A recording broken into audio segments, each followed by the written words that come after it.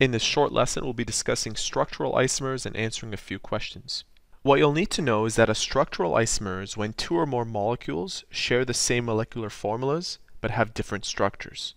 And this is not to be confused with stereoisomers, which is when atoms are bonded in the same sequence but differ in the way that they are arranged in space. This concept will be covered in a later video.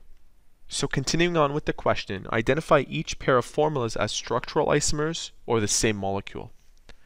I want to begin by writing out the molecular formula for both. They both have 4 carbons, so C4, and both have 10 hydrogens. With that being said, they look like they have different structures, but all the carbons are in the right place. Take, for example, this carbon, CH3. Yes, this one is pointing down, but it's still connected to the second carbon.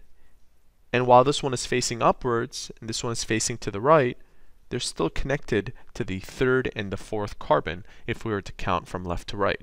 So these are not structural isomers. They are the same molecule. Let's use that for question B.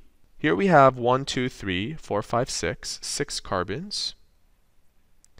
And if you count the number of hydrogens in this line angle structural formula, you'll get 14 of them. So let's write that down.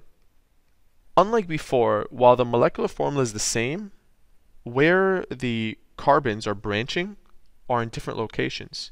Like this part right here is the same, but these two carbons are not in the same place as the other. So these are structural isomers.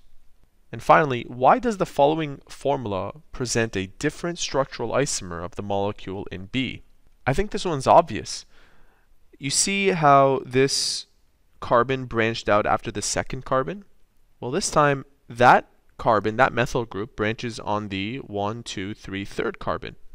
So the formula represents a different structural isomer because the methyl substituent is on a different carbon along the main chain. So there you have it, a quick discussion on structural isomers.